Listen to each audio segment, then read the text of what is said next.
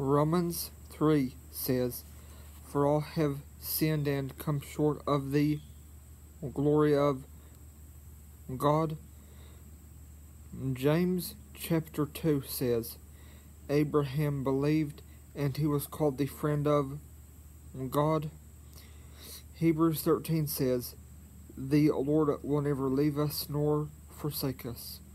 1 John chapter 1 says, "If we say that we have no sin, we deceive ourselves, and the truth is not in us. But if we confess our sins, the Lord is faithful and just to forgive us our sins and to cleanse us of all unrighteousness." Matthew 6 says, "If we forgive those that have sinned against us, we will be forgiven. But if we do not forgive those that have sinned against us, neither will we be forgiven." Luke 6 says to love your enemies, do good to them, lend to them, and be not concerned that they might not repay. Matthew 22 says, "One of the most important and greatest commandments is to love your neighbor as yourself." Listen to me. There have been times where I have forgotten to follow the same tips and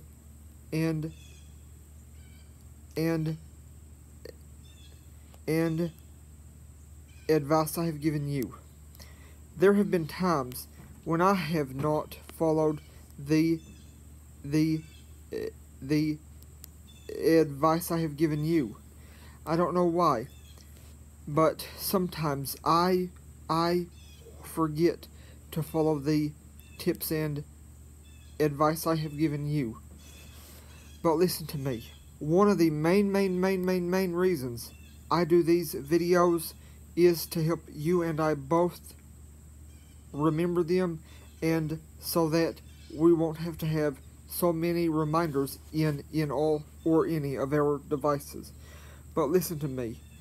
Whenever I don't follow my own advice, and whenever you and I don't follow the instructions that the Bible gives, we should ask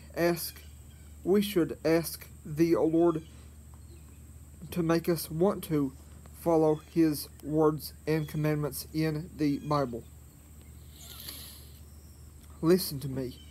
We should just ask Him to make us remember. Pardon me. We should just ask Him to make us remember, to ask Him to make us want to pray, that we will willingly ask Him to help us follow His advice and His commandments in the Bible. His advice and His commandments are both the same thing. They all lead to a better and more prosperous and more peaceful and a more helpful and a more friendlier life. But listen to me. Romans 3 says, "For all have sinned and come short of the glory of God." And 1 John chapter 1 says, "If we say that we have not sinned, we deceive ourselves, and the truth is not in us." And also remember that Philippians 4 says, "I can do all things through Christ who strengthens me." John 8 says, "Satan, who is also called the devil, is a liar and the father of lies." That is John 8 that says, "Satan, who is also called the devil, is a liar and the father of lies." John 10 also calls the devil the thief who comes to steal, kill, and destroy. I was just thinking, it would really, really, really help you and I both if we put a reminder in our devices to ask the Lord to never let Satan be able to make us unwilling to pray to follow the commandments of the Bible.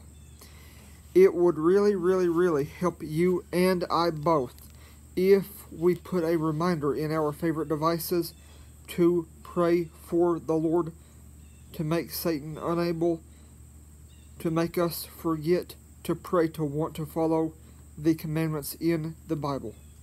In the old commandments that are for us today who follow the New Testament church.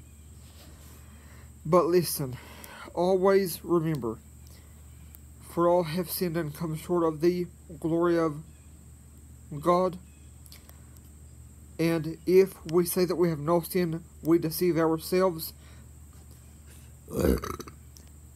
And the truth is not in us. Listen to me. No matter what tips I will give you, I will not be perfect. I do all these videos to help you and I both remember what can help you and I both.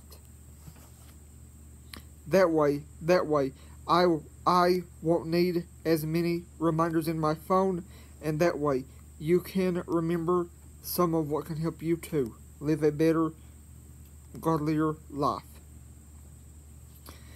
But like I said, even after I have given you several videos that can help you have better behavior, I have forgotten to pray to follow the advice that I have given you, and I have done the exact opposite thing that we as Christians who follow Christ should do. But does that mean I am a hypocrite or a heretic? No. And for the record, no one has ever called me a hypocrite or a heretic. I have just been doing some things. I have had to do some things that I don't particularly want to do, and I really get upset when I have to do them. But listen to me. Sometimes when I get upset, I have a tendency to cuss and get really mad or upset. But listen to me. No one on this earth is perfect. We are all a member of a sinful race, which is called the human race. But listen, Christ died to set us free from sin. But we will not be free from sin until His return.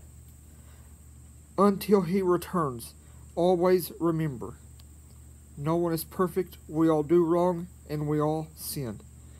Thank you very much.